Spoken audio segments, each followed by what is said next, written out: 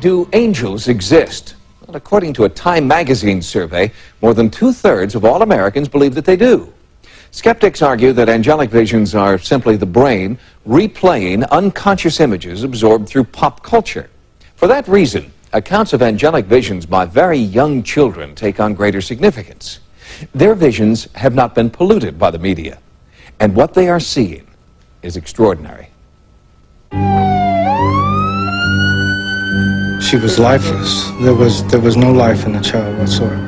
When Ricci first presented to the emergency department, I was almost sure that she would not survive. I ran through the hall, and I knew something was wrong, and I found her floating face down in the pool. My mom pulled her out,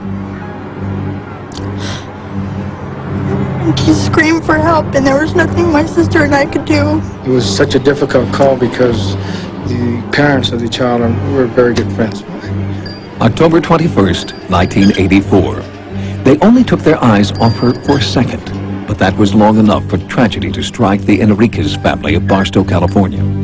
A poolside accident left 2-year-old Ricci paralyzed and in a deep coma. While her family prayed for a miracle, Ricci believes she briefly entered a world where miracles do happen. I looked behind me and I saw a guardian angel, and she had flowing golden color hair, and she was wearing a white dress.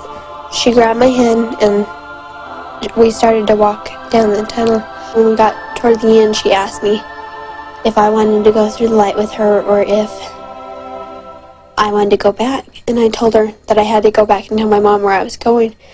And so I remember her walking me back and telling me not to be afraid. Soon after, Ricci opened her eyes and began to recover. Doctors did not know why, but Ricci did, and she told her mother about it. It was approximately a month after she had come home from the hospital, and I had taken her shopping with me. We went into a bookstore, and maybe 5 minutes into shopping, she grabbed my hand and squeezed and started screaming and yelling in the store, "Mama, Mama, that's my angel." And I didn't know what she was talking about. I looked around, and there was a poster on the wall, and it was of a guardian angel. Visions of angels are as real as any other human experience. Dr. Melvin Morse is a critical care physician, author, and a leading authority on near-death experience in children. My scientific studies on near-death experiences clearly document that near-death experiences are in fact the dying experience. Dr. Morse believes that through the near-death experiences of children, we can preview the afterlife. Children experience a spiritual light the great majority of the time during near-death experiences. And this is a loving, comforting light. It's not just some sort of reflex spasm of the optic nerve or the, dysfunctional firing of neurons in their occipital lobe. It's a light that one child said to me has a lot of good things in it. It was a really fluorescent color tunnel. It had really bright colored bricks around it, and it had a really almost blinding light at the end.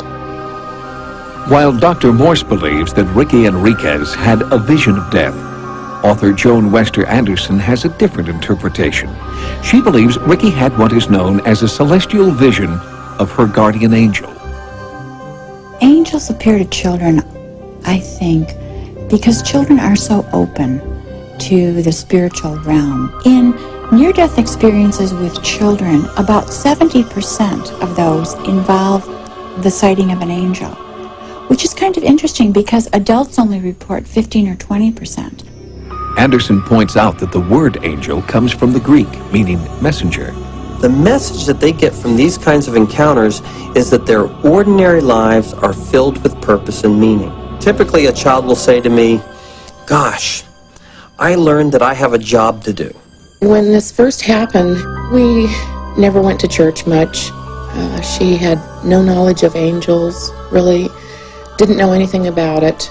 Since this, she likes to spread the word that the angels are out there and it's okay. I think that it happened so I could tell other people not to be afraid of dying. Although Ricci, who is now 12, has not had another angelic vision, She feels that the presence of the angel is always with her, and her family feels its presence too. They believe that Ricci has new angelic qualities that were passed to her after her encounter.